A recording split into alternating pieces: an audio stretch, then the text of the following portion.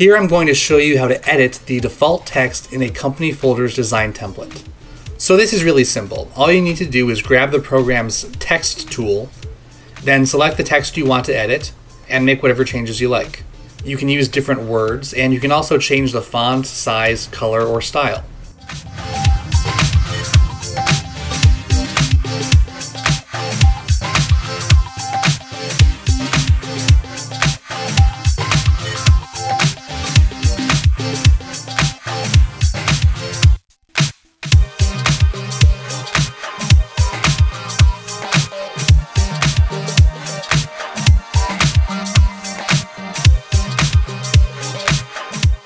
If you don't want the text in your design at all, then you can also delete the text layer by right-clicking it and selecting Delete Layer.